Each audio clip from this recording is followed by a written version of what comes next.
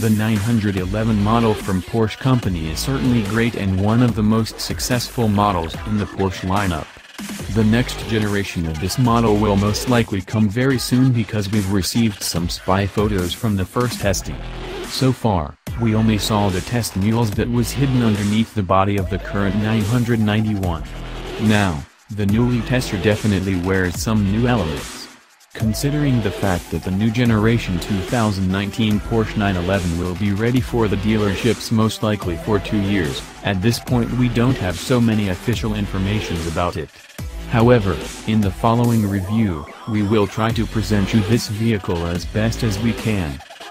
When it comes to the interior design, we don't have official informations and we don't have photos. Everything about the cabin is based on assumption of some websites. As soon as we receive some official we will update. So far, we only know that the flat-bottom steering wheel is the most likely option. Also, the leather will be probably standard upholstery. Of course, climate control is standard just like the new infotainment system. Beneath the bonnet, new Porsche 911-2019 will be powered by the same engine as the current model. The word is about the twin-turbocharged 3.0-liter flat-six engine. As we know, this engine debuted in 2017 911 model.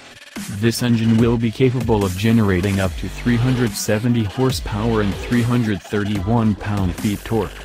In the Carrera S, we can expect max power output of 420 horsepower and 368 pounds-to-foot of torque. The engine will be most likely mated to the same transmission system as before. The release date of the upcoming model will be by the end of 2018.